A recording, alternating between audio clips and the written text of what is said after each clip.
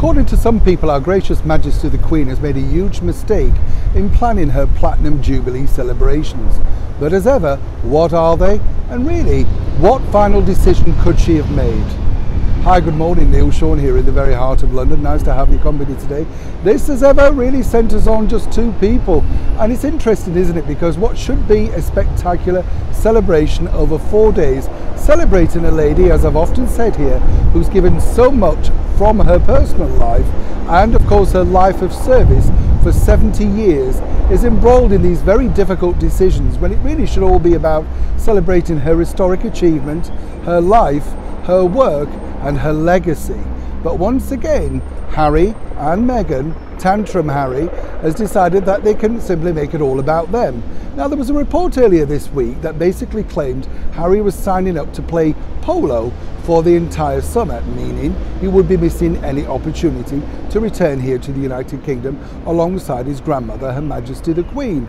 And a lot of people really weren't that disappointed, particularly over here in the United Kingdom, because, as I say, his rating poll is incredibly low right now.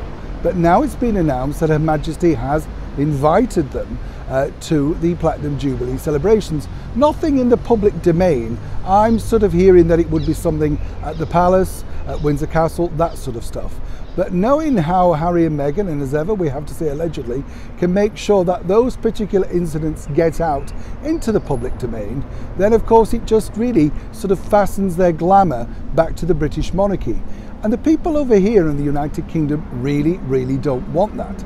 Now, since this news broke, we've had quite a lot of, shall we say, interesting vox pops from people that we've taken around London.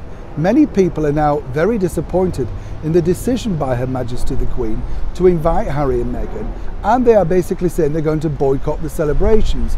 Now, what I would suggest is a little bit of sensibility here at this point. It is very difficult because while she is the monarch and she is celebrating 70 years on the throne, she's also celebrated with her family around her. And at 96 years old, it must be her decision to decide exactly how she wishes to celebrate that.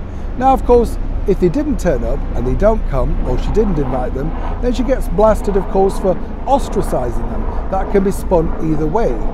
Now, for Harry and Meghan, of course, if they do finally turn up and want to partake in something regarding this wonderful historic event, then of course that's their option. But right now what I'm hearing is that the security fears that they have still haven't been resolved, so that's another big problem for Her Majesty the Queen. Will she be taking that problem up too? And also, Harry and Meghan are still anchoring for something a little bit more prominent indeed with these celebrations moving forward. As ever, with all of these rolling and breaking stories, when I know more, you'll know more. Neil Sean in the very heart of London.